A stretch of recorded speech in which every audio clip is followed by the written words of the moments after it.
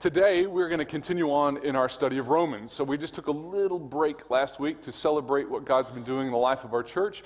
And we're back into Romans this week. And our passage for this week touches on and addresses a problem that I have, right? So being the preacher guy, reading the study, listening to what God has to say all week long, God's been talking to me about a problem that I have through the Scripture. So you might not have my same problem, but this is one that God's worked in my heart to help me see and to connect with. My problem, if I was going to boil it down, is a bit of a struggle, a fight to identify, to nail down what makes God happy, right? How do I please God? I'm weird. You might not have that problem. You might not ever struggle with that, but I'm aware that my Heavenly Father, as I read the Scripture, demonstrates over and over He's got a really high level of expectation for me. All right, it's pretty hard for me to walk away from the Bible and think, you know what, God's just sort of wishy-washy on whether or not I follow Him or not. Seems pretty adamant. You know, He calls Himself a jealous God, and then He pursues us, and then He puts all of these opportunities in front of us, and He gives us commands and teachings and words and truths, and you're like, that seems like somebody that wants a lot for us. And I have a hard time with that because I don't want to disappoint God, but I don't always know how to live up to that standard. Okay, now time out before you send me emails right now. I can see you texting. I am aware that I cannot, it is impossible for me to pay God back for the gift of grace through Jesus Christ. I know that, right? I am 100% certain that what I have received from God is a true gift. I don't pay Him back, I haven't earned it, and I never can. We're not talking about that. What we're talking about is when you love someone, you want to meet their standards. Right? When you love someone in your life, you want to do what's expected of you with them. You want to satisfy them. You want to please them. If you're not doing that in your relationships, that's the problem. Right? If you're like, I don't understand, my marriage is not working, well, try pleasing your partner every now and then. It'll help, okay? It's just that was a freebie, side tip on relationships. So that's the struggle. And you have this desire to want to not disappoint God. I want to please God. I want to meet His expectations, but I can't clearly see how to do that. Right? Maybe it's just me. Maybe all of you have this all nailed down and you've got it perfectly. Or perhaps you've never thought about it before, and now I've put this idea in your head. I apologize.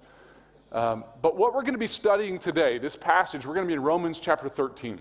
Okay, what we're going to be studying in Romans 13 is going to open up this question, at least it has for me, and it helps us see very clearly what does it take, what does it look like to live a life that pleases the Lord. Right? That seems important. That seems like people who believe that our Heavenly Father loves us and has come into our lives and our world through Jesus Christ to provide salvation and grace in eternal life, that He wants to live eternity with us. Seems like we should be the kind of people who are interested in pleasing our Heavenly Father. Okay, so we're going to hear a little bit about how to do that. So if you've got your Bible and you want to turn with me, we're going to be in Romans 13, verses 8 to 14. We're going to read this a couple of different ways as we go through it. Let's listen to the whole chunk all at once. It says, "Let no debt remain outstanding except the continuing debt to love one another. For whoever loves, right? For whoever loves others has fulfilled the law." Verse 9, "The commandments, you shall not commit adultery, you shall not murder, you shall not steal, you shall not covet, and whatever other command there may be are summed up in this one command. Love your neighbor as yourself. Love does no harm to a neighbor. Therefore, love is the fulfillment of the law. And do this, understanding the present time. The hour has already come for you to wake up from your slumber, because our salvation is nearer now than when we first believed. The night is nearly over. The day is almost here. So let us put aside the deeds of darkness and put on the armor of light. Let us behave decently, as in the daytime, not in carousing and drunkenness, not in sexual immorality and debauchery, not in dissension and jealousy.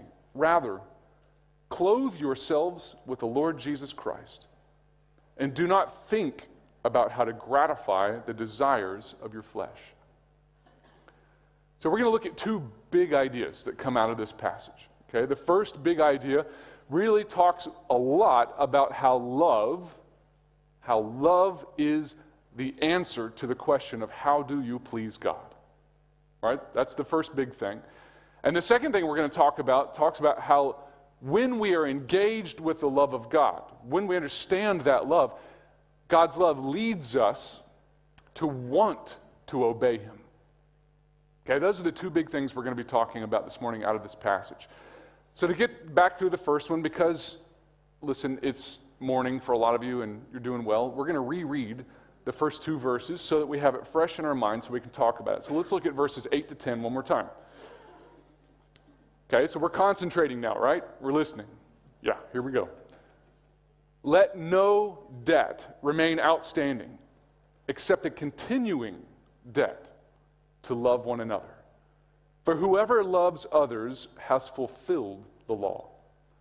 The commandments: you shall not commit adultery, you shall not murder, you shall not steal, you shall not covet, and whatever other command there may be, are summed up in this one command: love your neighbor as yourself. Love does no harm to a neighbor. Therefore, love is the fulfillment of the law.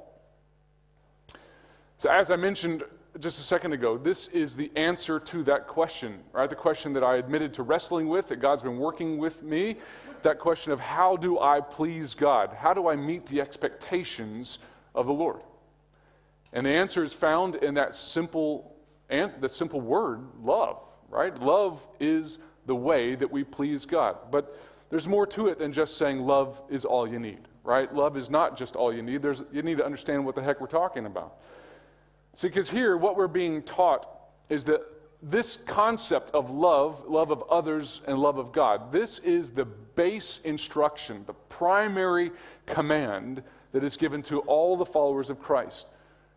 Now, the Apostle Paul is not making this up. This is not something that he invented on his own and gave to the church. He is echoing what we hear Jesus Christ teach to his followers. Over in Matthew's gospel, we hear a record of the time that Jesus spoke to his followers and told them that love is the single greatest commandment that has ever been given. Let's listen to what it says in Matthew 22, verse 37 to 40. Jesus replied, "Love the Lord your God with all your heart, with all your soul, and with all your mind. This is the first and greatest commandment. And the second is like it. Love your neighbor as yourself. All the law and the prophets hang on these two commandments." So Jesus is saying something to his followers, to you and I, to those that are listening, and he's teaching them very simply, what does God expect? He's showing them the expectations, the bar, the standard that is set before the follower of Christ. And he gives it to us, and he says that this standard that he's giving us, it is the foundation on which everything else is built. It's the foundation for every command, every law, every teaching that's found in the rest of the Bible. But not only is it the foundation for the law, it is the foundational principle that drives the prophets. You cannot understand any of the words of the prophets of the Old Testament. You can't understand what John the Baptist was about. You can't understand what God is doing through prophecy in the world, through the Spirit, even today, without what? Without love. Right? Love the Lord your God with all that you are. Love others as yourself. Now we take that and it seems so simple. And you're like, love God, love others. I'm going to put that on a t-shirt. Thank you, Justin Graves. All right? That's our old friend. I still see some of those shirts kicking around. It's fantastic. I love it. But the reality is that it's so much bigger than just a simple explanation. What he's saying very clearly is that this is the answer to the biggest question that we should be asking ourselves. as people who have received the grace of Jesus Christ, as people who have received the gift of the cross that is freely given to us, what is expected of us now? Right? Grace is a beautiful thing. Our salvation is a free gift, 100%, a gift from Christ. Now, how do we respond to that gift? What do we do with our lives? What does God ask of us? The answer is found right there, right? And the Apostle Paul is echoing what we hear Jesus saying in Romans, and he says something that is powerful and profound and worth our time. If we look at verse 8 again, okay, look at Romans 13:8. He says, "Let no debt remain outstanding except," right? This is the thing we should continually do. We should continue to love one another. For whoever loves, right, whoever loves others has fulfilled the law. What we're hearing in this statement is that our love of others and our love of the Lord, it supersedes any other commandment, any other law, any other expectation that you're going to find in Scripture. It is greater than those. Why is it greater?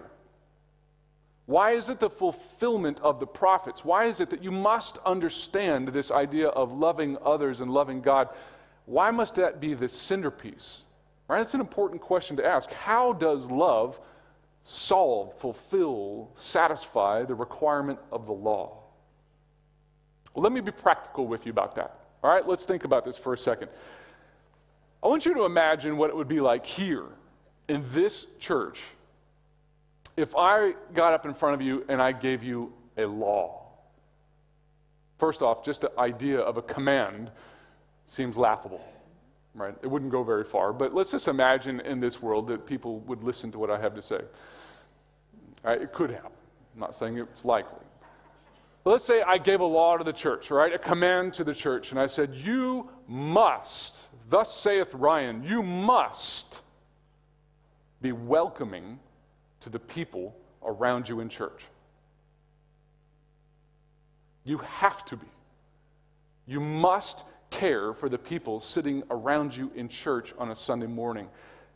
It is an imperative. It is unacceptable for anything else, and it is a law, it is a part of our church that every single person who walks into this church must demonstrate care and compassion for each other while they're at church. How do you think that would work? Some of you might do it for a week, 2 weeks. Right? I don't think it would go well. Why wouldn't it work? Well, number one, we're rebellious and stubborn people. I am. The only rule I've ever met that I liked is one that I laid down. Okay? But the real reason why that idea, that law wouldn't work is because you know the answer. You know that you cannot legislate love. You can't demand that you care for other people. No one can get up in front of you and lay down a law that says you have to be compassionate and welcoming to other people. You know that if it's not in your heart, if it's not your idea, if it's not what you want, it won't meet the expectation. It won't meet the standard, will it? It has to come from within you, right? To be welcoming, to be loving, to show compassion to the other people that are part of your church must be something that you want to do. No law is ever going to get you there. No amount of nagging from the preacher is ever going to make it work. Okay, let's think if I gave you a different law, right? And this is one that's been tried in lots of different religious settings in the past. Let's say I mandate that you must give financially to support the church. And let's say I set up a system to track everyone and to give you regular reports and to send out statements to let you know that you're not giving enough. You laugh nervously, right? But we know this sort of thing, it happens, right? This is the basis of most religious rules. You take something that is a good thing, that's good for you, and you put it into law, and what happens? People rebel. People turn against it. If you try to legislate service to Christ, service through your time, service through your finances, whatever that looks like, if you try to legislate that, all that you do is you create a whole system of people who are trying to do the bare minimum to satisfy the expectation. Right? You don't create generosity. You don't create a happy heart. You don't create people that are overjoyed to be a part of what God is doing in his people and on his church. What you do is you create people who do the least so that they can get away with it, so that they can get out. That's sort of what employees are. All right? Show up as late as possible, leave as early as possible, and steal as much as you can. Yes. That was a principle that was given to me by my first boss. Imagine, all right? Imagine how well that worked with all of our staff. Like, we were like, well, those are the rules, guys. Yeah. The reality is, we know you cannot command love, can you? It doesn't work. You can't require love. Love has to be something that is built in you, that grows out of you. It has to be something that you desire and you want. And that's exactly what we hear next in the second part of this teaching, that when we love the Lord, and when we love others, it will lead us to a place of change and action. We will act on what we know God wants for us. We will act on what God says is right and true, not because he says it's right and true, but because of love. Okay, let's listen to what he says next. Okay, so let's look back at Romans 13, 11 to 14. It says, and do this, right? This idea of loving God, loving others, and do this, understanding the present time. The hour has already come for you to wake up from your slumber, because our salvation is nearer now than when we first believed. The night is nearly over. The day is almost here. So let us put aside the deeds of darkness and put on the armor of light. Let us behave decently, as in the daytime, not in carousing and drunkenness, not in sexual immorality and debauchery, not in dissension and jealousy. Rather, clothe yourselves with the Lord Jesus Christ, and do not think about how to gratify the desires of the flesh. See, the truth that is being given to us here is telling us that when we are surrounded by the love of God, when we are engaged with the love of God, when we understand the love that he has shown for us and we are walking in that love, our desire grows in us, a desire grows in us to want to be obedient to Christ, to please our Heavenly Father. That's a beautiful thing when it happens, right? When the motivation goes from being a chore to something that you're honored to do. When you hear the teaching of God and you don't think, ugh, always trying to take the fun out of everything. I was hoping to do a little carousing this afternoon. I had an afternoon of debauchery all lined up, and now, right? When you go from feeling like, oh, the weight of this rule, this law, into a place where you're like, of course not, because I want to honor. I want to do what you want. That's what love does. That's how love changes our heart toward the commands of God. And I love the way this is described. It talks about it in terms of being clothed with Christ. Let's look at it in verse 14, okay? This is the last of those verses. It says, rather, clothe yourselves. Okay, Romans 13:14 says, rather, clothe yourselves with the Lord Jesus Christ. And do not think about how to gratify the desires of the flesh. Right? What an awesome thing when we think about what this is. This is a physical image to describe a spiritual and personal decision. Right? It's so hard to think about taking the love of God into your life and letting it become something that wraps around you, becomes something that floods every part of your life. But when we start thinking about it as put on like a jacket, put on like a robe, put on like a towel around you, put on Christ around you, let it envelop you, let it become something that is all around you. It's a little bit easier to understand. It's something that, for me, makes it a little more physical. I want to illustrate this point because I think it's pretty important. I don't know if you know what these are.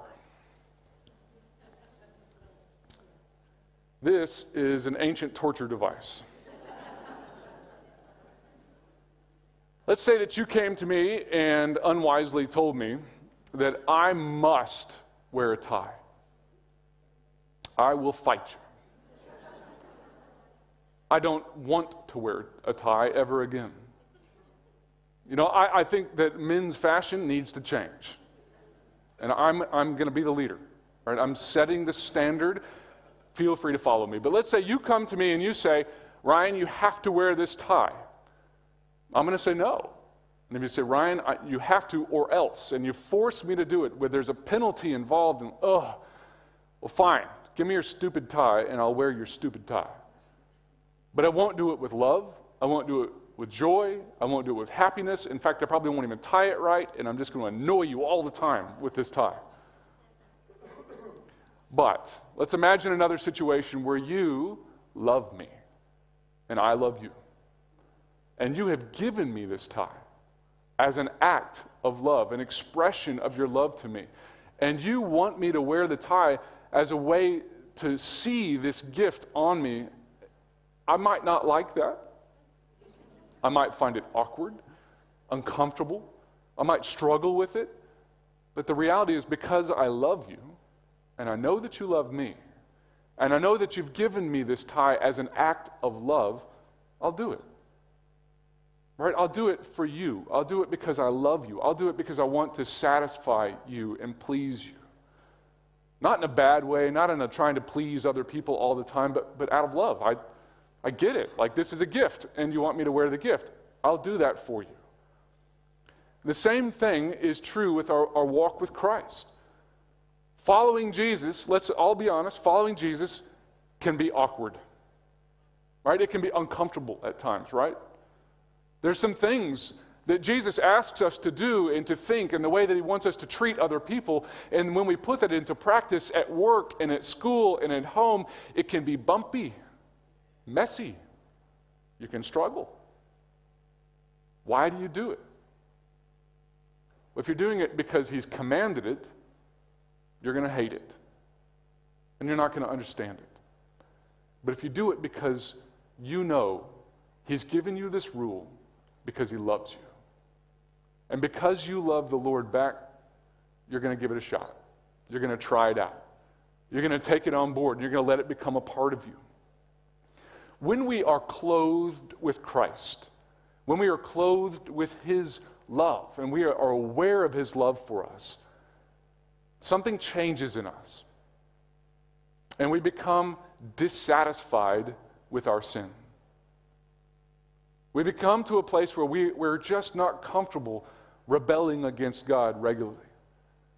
And we're not able to just sit in our sin and to pretend like it's okay in God's eyes. We know that it's not, and we know that what we're doing is hurting ourselves, and it's also disappointing the Lord. And we don't like that.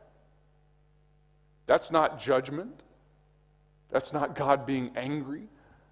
That's love at work. When you love someone, you want to try to please them, to meet the standard, to meet their expectations for you. Does that mean, though, that someone who loves the Lord, a Christian who loves Jesus, does that mean that they will never fall or fail or fall flat on their face or sin and struggle? You know the answer to that. Loving God does not make you perfect. Okay, I'll just say that again in case you missed it. Loving Jesus Christ, loving the Lord does not make you perfect. And it never will. I love Jesus, and I struggle with temptation and sin. I love the Lord. And the way that I know that my love for him is being received even in those times of struggle is that God does not leave me in those times of struggle. I'm not left alone to sort it out for myself and to climb my way back up to the expectations of God. I know that my Heavenly Father is right there with me in the midst of my trials, and he is ready for me to get back up on my feet and start serving him again. He'll never leave you and never forsake you because he loves you. Love means that we are never, ever, ever comfortable looking at evil and calling it good. Right? We're never going to be comfortable with listening to the definitions of who we are that come from the world that doesn't believe in Christ. There's always going to be a mismatch, a misfit. We're going to see this disconnection, and we're going to struggle if that's what we're trying to do. But I really want you to hear me for a second, okay? If you've zoned out, you've been thinking about lunch, I get it, that's cool. I want you to hear me for a second. If you're in a place of struggle, a place of trial, a place of temptation, if you're in a place where you have fallen flat on your face again and again and again, and you're in what you feel is you're at the bottom, you feel crushed, you feel the weight of what you're going through, I want you to hear me. What you need is not more law. You don't need more commands. You don't need more rules. You need more love. You need more of God's love in your life. When you're in this place of addiction and trial and struggle and pain, what you need is to draw near to the Lord and allow His love to fill every part of you. That's what you need. But it raises our last question that we're going to look at today.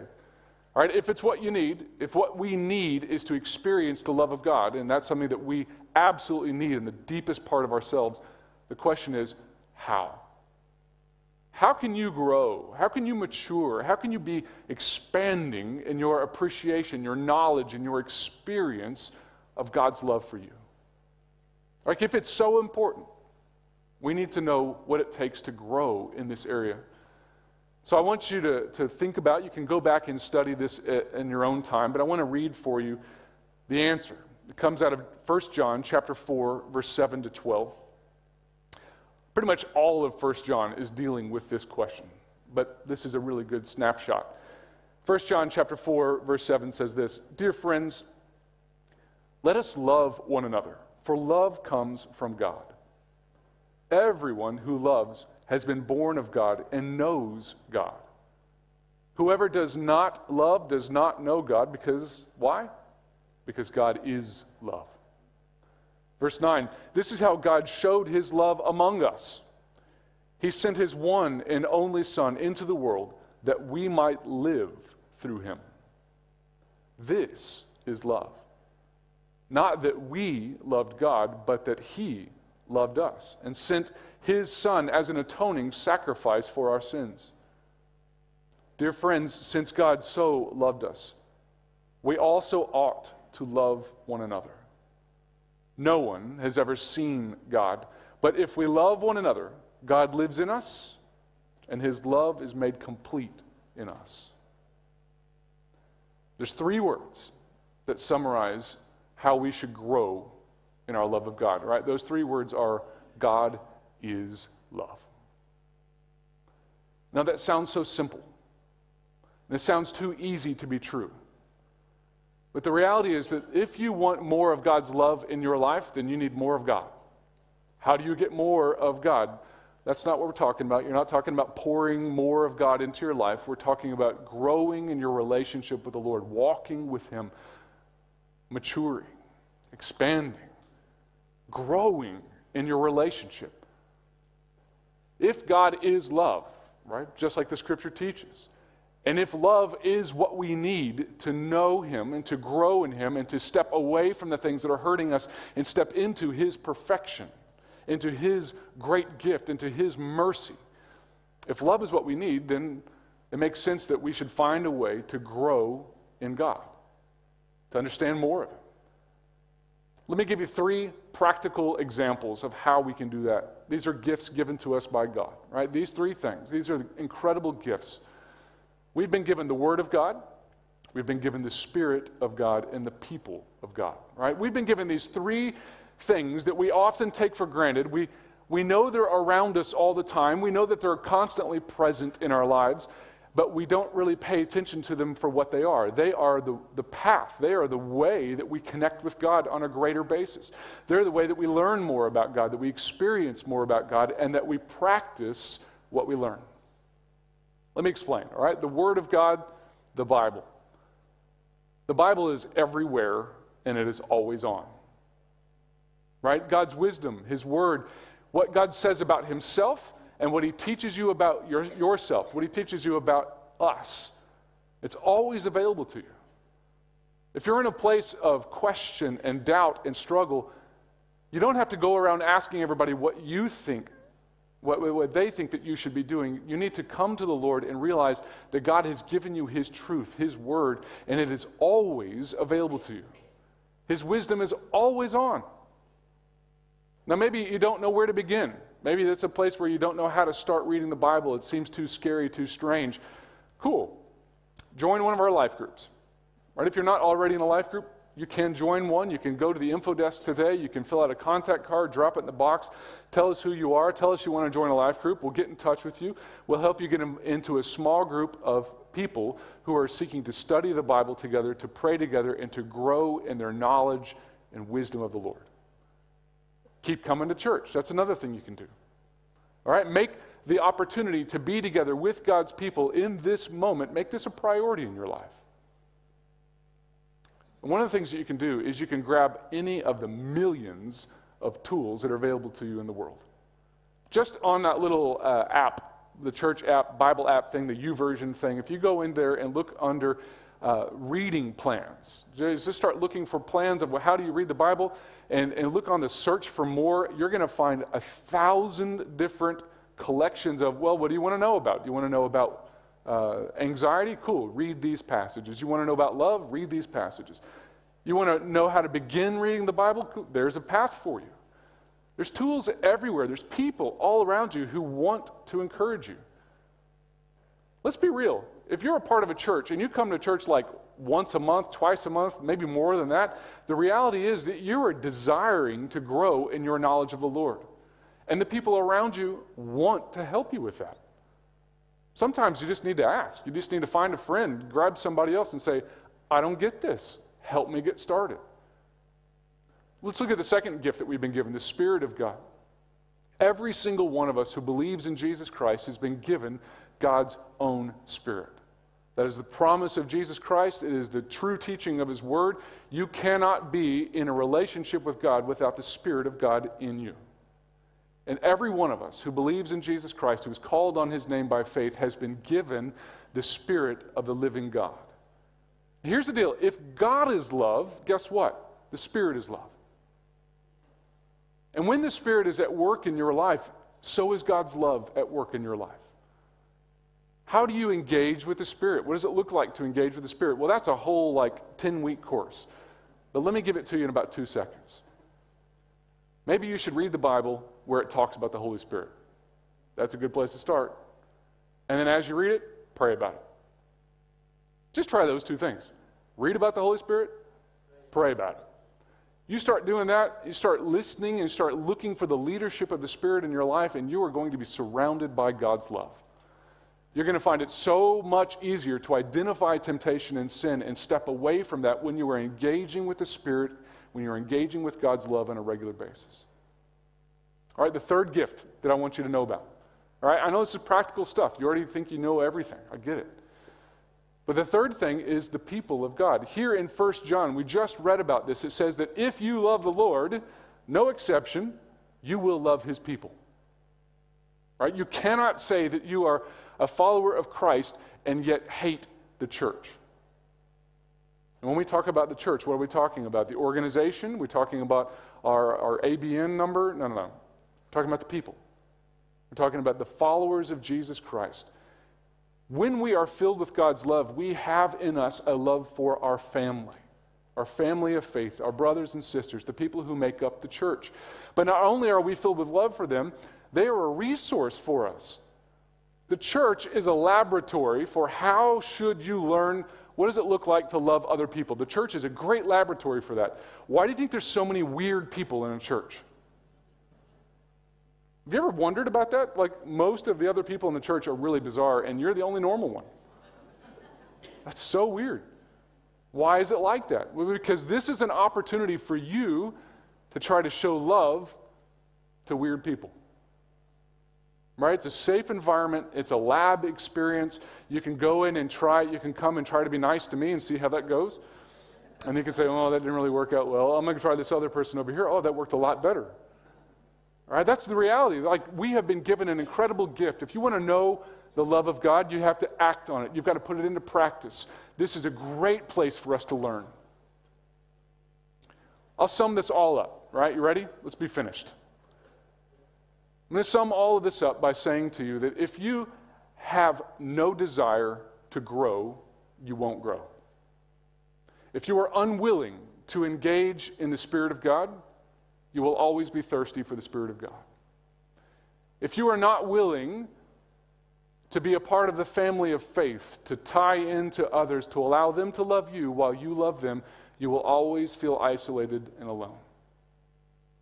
The missing ingredient is you. The missing ingredient is, are you willing? Do you want to experience the love of God on a daily basis? Do you want God's love to mold you and change you into the kind of person who is living day after day wrapped in Christ? Because if you do, and you are willing, God's made it very easy for you to find the answers. They're everywhere. Encouragement is everywhere. Support is everywhere. You are not alone. But if you are feeling alone, if you are feeling isolated, let me challenge your willingness. Are you truly willing to engage with these three gifts? Are you willing to open the Word of God to hear what God has to say to you? Are you willing to invite the Spirit to be a part of your every morning and every evening? Are you willing to have the church, the people of God, be a part of your family? When you are, I'm going to guarantee you, you're going to find it awkward. There's going to be some uncomfortable stuff. It's going to be a bit like wearing a tie at times. You're going to be like, I don't know about this. But hang in there. Persist. Endure. And as you do, you're going to find your life is overflowing with God's love. One of the things we do to experience God's love weekly is we take communion. We're going to do that in just a moment. But when we do this today, I want to challenge you to feel that bread, look at that cup, think about what you're doing, and to engage in the love of God. See that what you hold in your hand is an example of God's love for you. Let me pray for you, then we'll get after it. Lord Jesus, we thank you again for the way that your word challenges us, pushes us out of our comfort zone and into places we need to be. Lord, we need to hear your challenge. We need to know that you are calling us to walk with you, to grow with you. Lord, that you don't want us to just stay where we are, even though you love us for who we are. You don't want us to just stay where we are. You want us to get up with you and grow and mature and become strong and to become like Jesus Christ more today than we did yesterday. Why do you want that for us, Lord? Because you love us. You love us so much that you will lead us. And Lord, we thank you for that gift. Lord, as we get into this opportunity this morning with communion, this act of worship, we just pray, Lord, that we would experience your love this morning, that we would physically, tangibly understand how much you love us because of what you've done through Jesus Christ. We pray that in the name of Jesus. Amen.